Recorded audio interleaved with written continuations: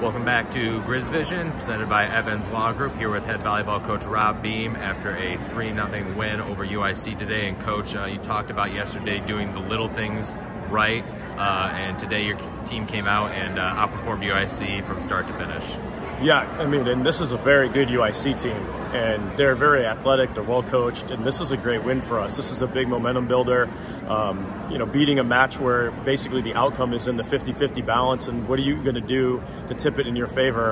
And I thought we did a lot of the little things right today, certainly enough to execute. I thought our team did a way better job than we have previously, just executing scouting report, making adjustments in match, flowing in and out of those really quickly as UIC was making adjustments. And I think like serving, passing, and then our hitting was fantastic.